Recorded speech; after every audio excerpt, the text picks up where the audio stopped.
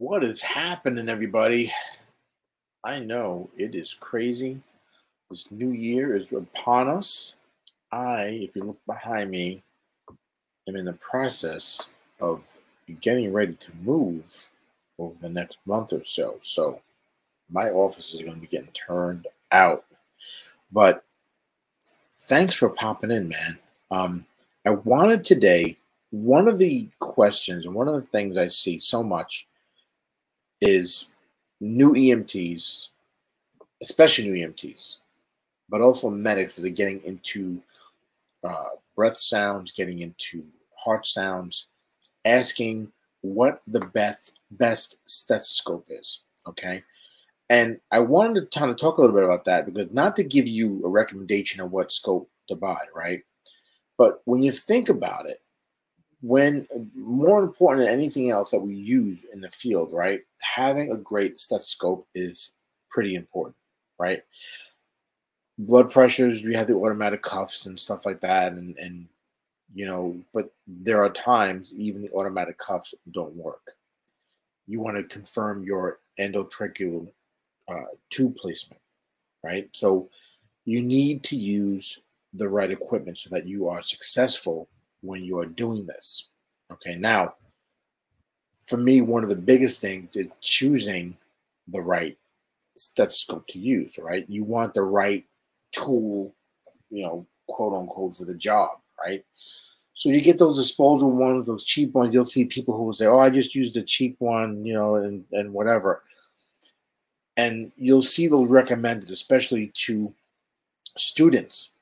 But a lot of these have very poor sound, I guess, profiles, you would say. If you have you're a young person, maybe the cheap ones will be good enough, right? You've got nice young ears, you can hear really good, and those are good enough for you, right, to get by.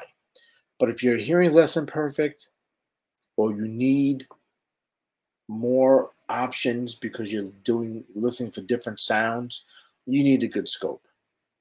So using something like double lumen type scopes, which are the ones that have the two tubes that go into the bell, like I think Sprague is a bit most popular one.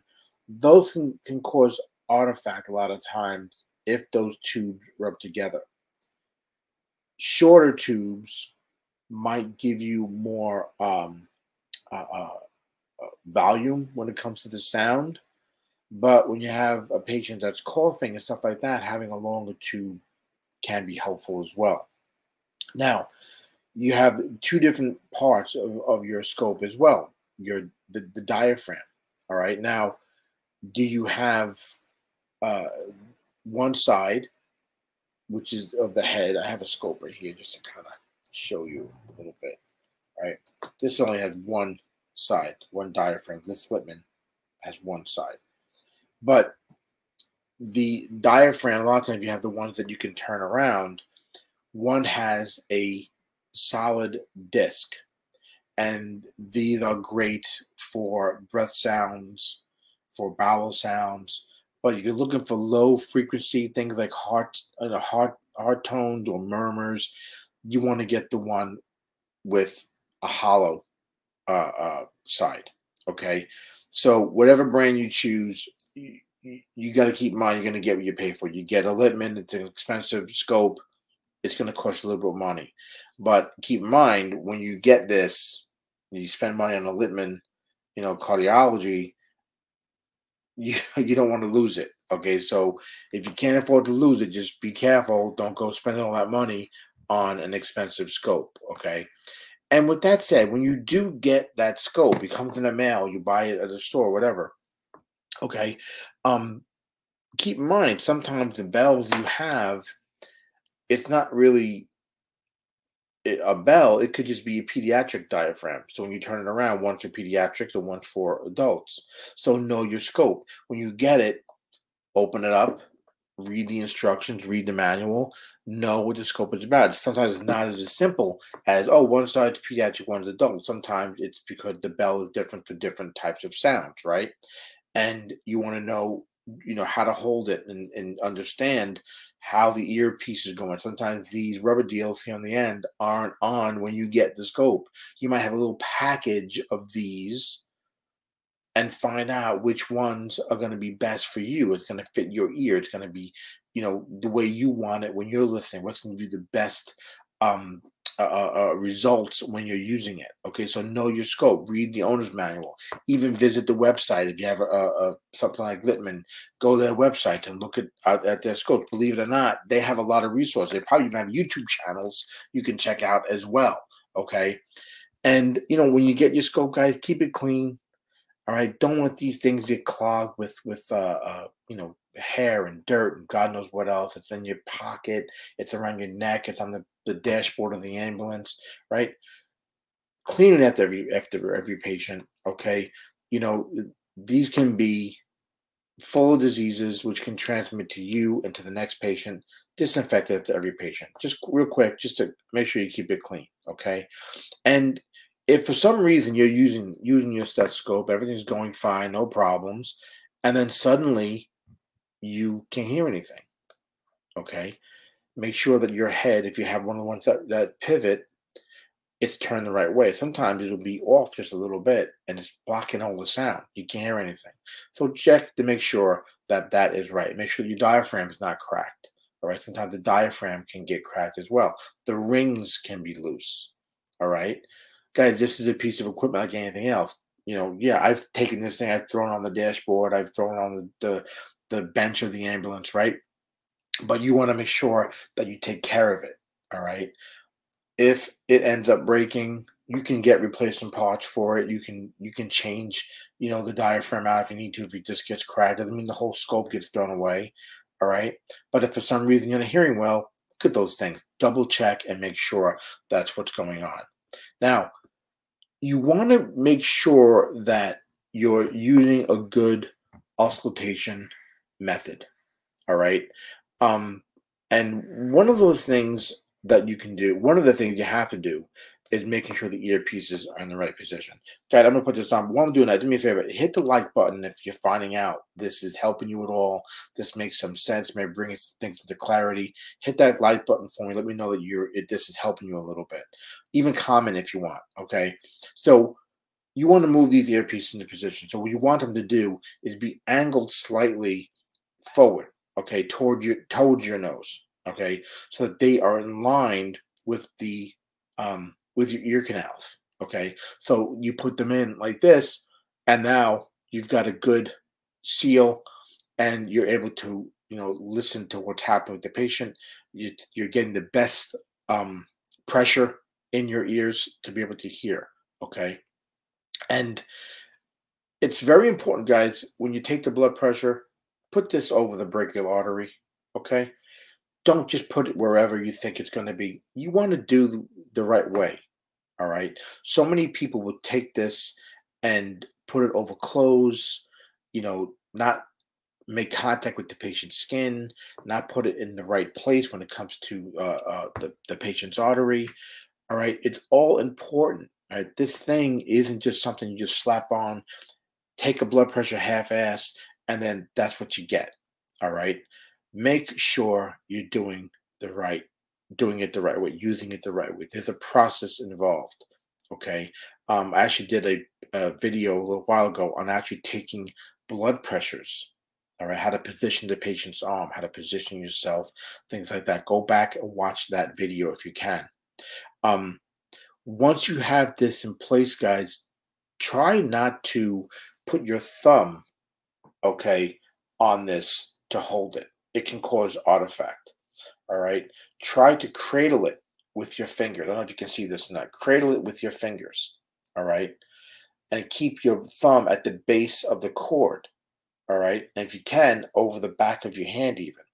This is going to minimize that artifact, additional sounds. If you get a scope, you have a scope right now, even just try it on yourself. If you put it here, just lightly tapping this thing is going to give you artifact. All right. So keep that in mind. And like I said before, don't take it over close. Make contact with the patient's skin. All right. Don't let clothing block your your lung sound. Don't let clothing block your blood pressure. Okay, and learn some of the tricks. All right, when you're taking, I talked about this in the blood pressure, taking blood pressure video I did a little while ago. When you're taking it, don't let the patient stretch the arm rest on the stretcher railing. Okay, vibrations as the ambulance is going down the road. Okay, is going to travel through the patient and it's going to add to what you're hearing. All right. Um, put your feet on the stretcher instead on the floor as well, so that there's fewer vibration passing through you. Even okay. Sometimes just lifting, putting your tippy toes instead of putting on, just kind of raising your feet a little bit is enough to prevent that artifact from happening as well. All right. If sometimes you're going to have to wait until the ambulance stops to get a good blood pressure. All right. Um, and sometimes when it's hard to hear lung sounds. All right. Listen in the axillary region if you have to. All right, and put the patient's arm down over the stethoscope. So when you listen to the lung sounds, instead of you going like this, have the patient put their arm down over it. Okay, and that'll help block some of the ambient noise as well. All right, guys, this is just some things to think about when you're getting a stethoscope. It's not just about using a expensive scope. Sometimes it's about your technique, how you're using it, what you're using it for, and what you're trying to accomplish. Are you listening to lung sounds, heart sounds, blood pressures? Okay. It's all going to matter. So keep this in mind when you're choosing which one you are going to use. I suggest you get Littmans. I like Littmans. I've used them before. Never had a problem with it. Again, they are a little expensive, but think of it as an investment in your skills in what you're doing with your patients, and investment even in the patients you're taking care of. You're going to be able to hear those blood pressures and hear those lung sounds much, much clearer. Okay. And guys, not really about the actual scope itself, but try to be honest. All right. Don't lie about the patient's blood pressure if you can't hear it. All right. Don't be afraid to say you couldn't hear it when you're attempting to listen. Okay. Again, you're a new EMT, just getting into this stuff. It's tempting to say 120 over 80 when the patient looks good, right? Maybe the patient looks perfect to you. You say 120 over 80. Don't do that stuff, okay? If you can't hear it, say you can't hear it.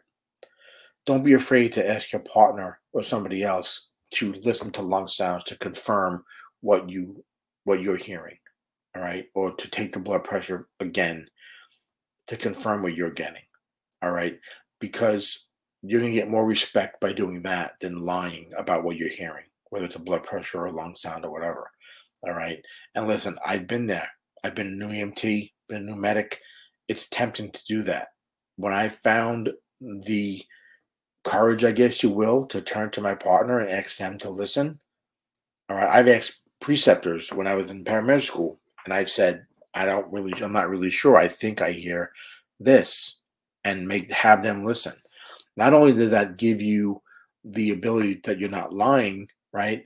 But it also uh, confirms what you're listening to. So if they listen, they hear the same thing. Now you know what you're listening for. Maybe you've never heard wheezing before. Maybe you've never heard Ronchi before. You saying to I think it's Ronchi. I think it's Ronchi. I think it's wheezing. I think it's 200 over 100, right? You doing that and having somebody confirm that for you, it's going to carry with you throughout EMS. You're always going to know what that sound is. Okay. You're not going to question it as much going forward. And listen, if you can't hear the blood pressure, try to palpate it. Okay. It's much better having a very good palpated systolic BP than having some crazy blood pressure you make up because you weren't sure, because it was artifact going on. Okay.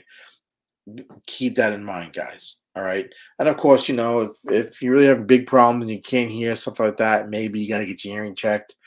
Doesn't help if you're having a problem, you're really having issues hearing what's going on with the patient's lung sound, the patient's blood pressure. Doesn't hurt to get that done if it's starting to become a big issue. One thing I'm going to mention, this is a little pet peeve of mine. when you're listening to the patient, maybe these are my ear, because I want to talk to you, and you have this on the patient's arm. Patients who want to be slick, I mean, they want to lie because they think somehow that's going to throw you off. They'll start doing this stuff with their finger. If you put your scope in your ears like this, you put this over your arm, you start doing that, you're going to sound, you're going to hear it. Okay? Start flicking your finger. It's going to sound like you listen to the blood pressure. You got to make sure you got to monitor everything. If your patient's doing that, they're moving their arm. Sometimes they do it out of nerves, but if they're doing it and they're clicking their finger, or they're tapping the stretcher rail, or tapping their leg while you're taking the blood pressure, kindly tell them to stop, because it's going to throw you off. You're going to think you're hearing something that's either 200 over something or whatever, and it's not going to be the case. Okay, guys, just some tips. I know this is a little bit of a longer episode today, but I wanted to get in this thing about stethoscopes and kind of give some pointers when you're trying to decide what it is that you want to purchase and what you think is going to be most beneficial to you. Because it's not that like I said, I like the Lippmann scopes, but other scopes work fine as well. The point is, you've got to use some of the tips and techniques that I mentioned, because that's going to be, I think, what's really going to benefit you the most, right? Knowing how to use it. Simply just getting a scope and just reading the manufacturer's manual, visiting their website, looking at some of their YouTube videos on how to use their stethoscopes, that is going to help you immensely when it comes to using that piece of equipment, okay? Because then all the other things that I mentioned about what side of the bell to use, avoiding artifact and stuff like that is going to be much easier. It's going to make more sense to you no matter what scope you use. Okay. All right, guys, I'm going to end it there because I'm going about 17 minutes, which is way longer than I wanted to go. But I want to thank you for joining me, guys. Do me a favor, hit that like button. Let me know this is making some sense. Maybe I brought some tips today, kind of pointed some things out that made sense to you, that's going to help you when you're using that stethoscope next time you're taking that next blood pressure. Don't forget, you can get a free insider membership at TurboMedic. Just go to myturbomedic.com, sign up for a free insider membership, and I will see you in the members area. All right, that's it, guys. As always, Jim Hoffman from emsSEO.com. Stay safe.